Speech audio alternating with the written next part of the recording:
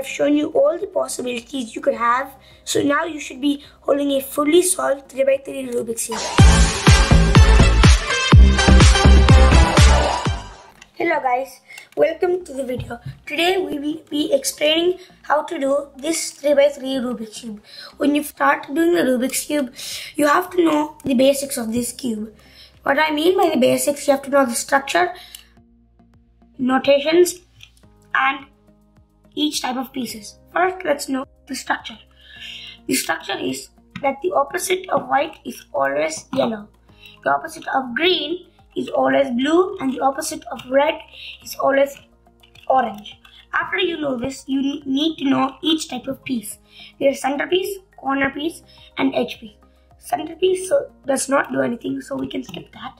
The corner piece can move on every corner. For example, it can go to this corner,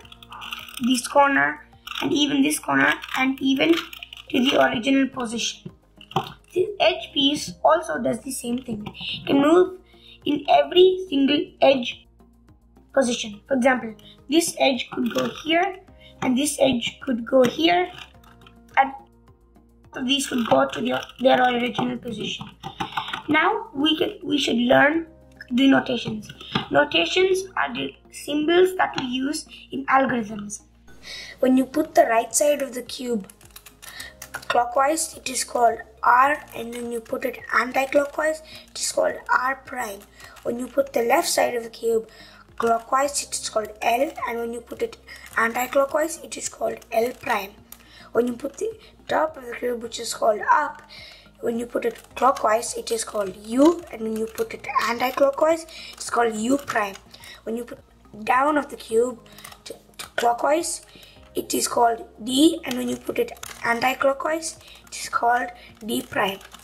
When you put the front of the cube clockwise, it is called F, and when you put it anti-clockwise, it is called F prime. When you put the back of the cube clockwise, it is called B, and when you put it anti-clockwise, it is called B prime. Okay, so now that you have learned all the basics like the structure of the cube and how each piece moves, we can move on by solving the first layer. How we are going to solve the first layer is by first making the white cross. So let us now do that. We have a piece here, so we can put that up here. And we have another piece here, but if we put it here, it is going to block this. So we can turn it around and then put it up. We have another piece here. We can turn this, put it up. Then we have a piece here, which you can put here, spin this, and put here. Now you have made your white cross. So after you do this, we have to make it so that the color of the edge is matching with the centerpiece of the side face. So we have to spin around and look for at least two that are matching. So these two are matching. So now we don't need to worry about these two. We just need to worry about these two.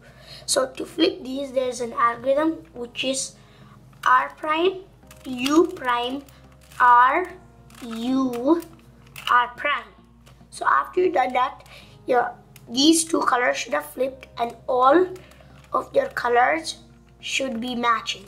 So now that you've done that, we can actually put the corner pieces into their correct positions. So how we do this is by finding one white corner piece. So we can look at this one. The colors are white, blue, and red. So we know that we have to put this one here because it is white, blue, and red. So we have to put it underneath where we want to put it. So this is underneath, so this is correct. And we have to do the algorithm D prime, R prime, D, R as many times as we need so that we can put in the corner in its correct orientation. So it took me 3 times. So after we do that, we can move on to the other corners. So this one's color is white, green, and orange. So we have to put it here. So we can do the algorithm D prime, R prime, D, R, and as many times as possible to put this in. So this took me like 4 times. So now we can put this one in, and the algorithm again is D prime, R prime, D, R. And now after you've done that, your first layer should be solved. So now that you have solved your first layer, you will be seeing small T's on each side. You'll be seeing a green T, a red T, a blue T, and an orange T. So how we solve the second layer is by changing 2 edge pieces. So there's a right hand side edge piece and a left hand side edge piece. To do the right hand side edge piece, we will be using the right hand side algorithm, and to do the left hand side edge piece, we'll be using the left hand side algorithm. So let's do the right hand side edge piece first. Before we do this algorithm, we have to find an edge piece in the third layer that contains a color of orange and green. So there, we found it. So the top color is orange, so we put it in the orange, and we do the algorithm D prime, R prime, D, R, and then we turn it to the left, D, L, D prime, L prime.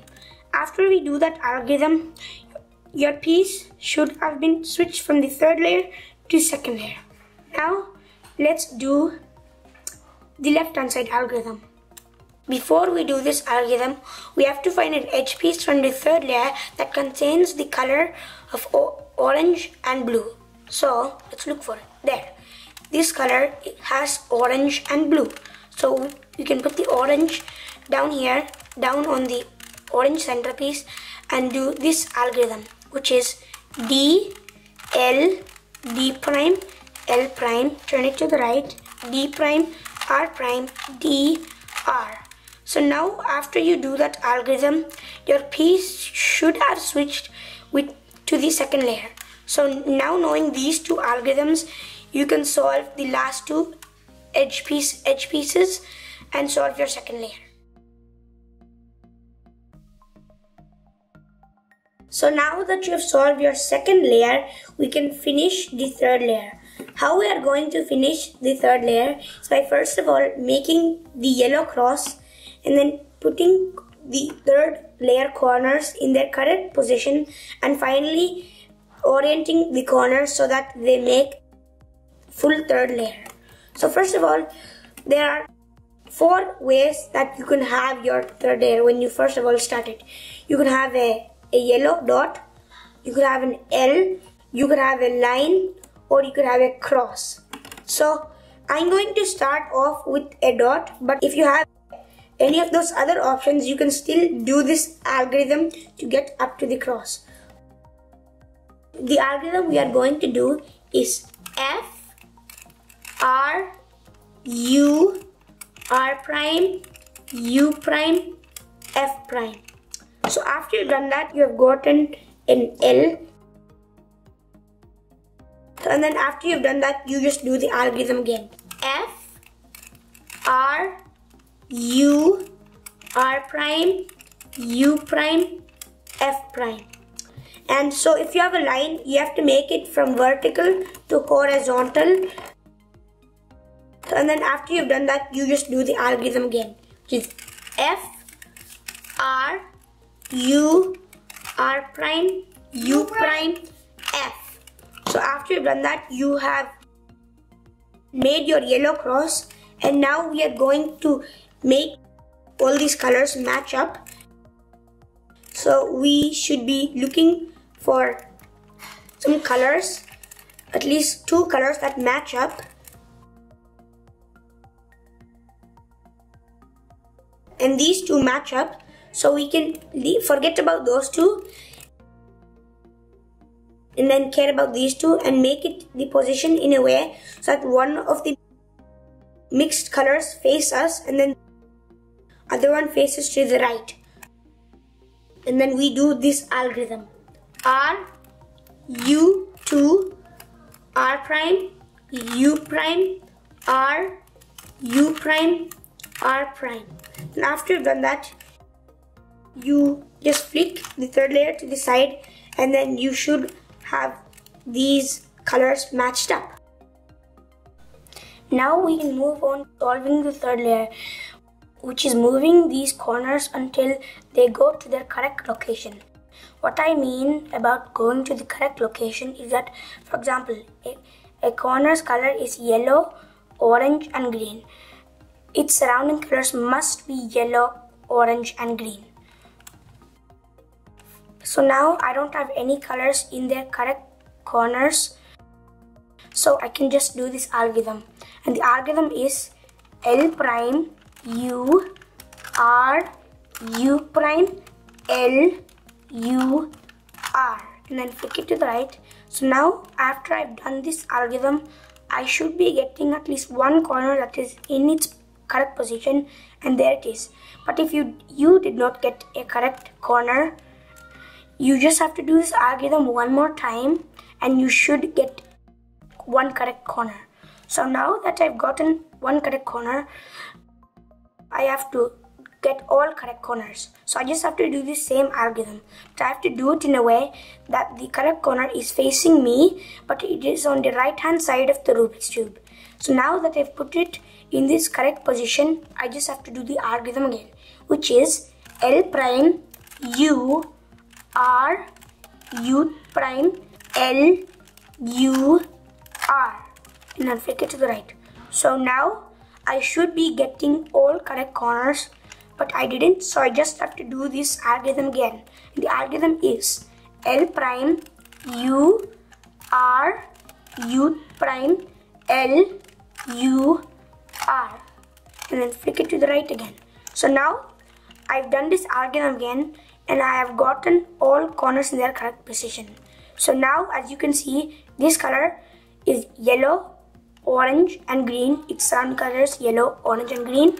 This yellow, blue, orange, yellow, blue, orange, and this yellow, blue, red, yellow, blue, red, and this one is yellow, red, green and yellow, green. So now you can see that all my corner pieces are in their correct locations.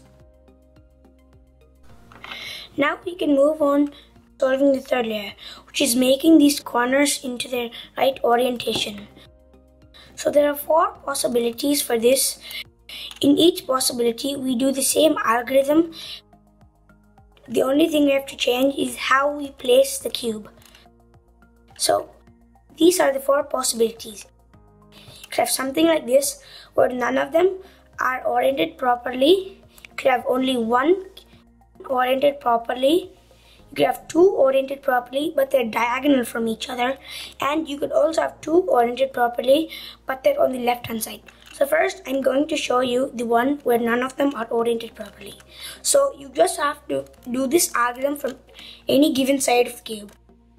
The algorithm is R U2 R prime U prime R U prime R prime L prime U2 L U L prime U L. After you do this, you should have one corner piece oriented correctly. But if you do not, you just have to do this algorithm again. Since I do have one corner piece oriented correctly, I will move on to orienting the other corner pieces. So you just have to do the same algorithm, but you have to place it in a way that the correct corner is on the back face but on the left hand side. So after you do that, you just have to do the same algorithm, which is R U2 R prime U prime R U prime R prime L prime U2 L U L prime U L. So now we come to our next case, which is when we have 2 corners but they're opposite of each other. So we just do the same algorithm but put it in a way incorrect corner that is facing us is on the right hand side of the cube, and the corner that is facing the back is on the left hand side of the cube. So after you put your cube in that position, you just do the same algorithm, which is R U2 R prime U prime R U prime R prime L U2 L U L prime U, L. So after you do that algorithm, this concludes to our last possibility that could happen to you. This is when you have two corners that are correct, but they're on the left side of the cube. So you just need to do the same algorithm, but then you have to keep it so that one incorrect corner is facing you, one is facing the back, and they're both on the right hand side. So now we just have to do the algorithm, which is R, U2, R prime, U prime, R, U prime, R prime, L prime, U2, L, U, L prime, U, L. So now I have shown you all the possibilities you could have. So now you should be holding a fully solved 3x3 Rubik's Cube. I hope you liked the video. I hope it was helpful. Thank you for watching, and I'll see you in the next one. Bye.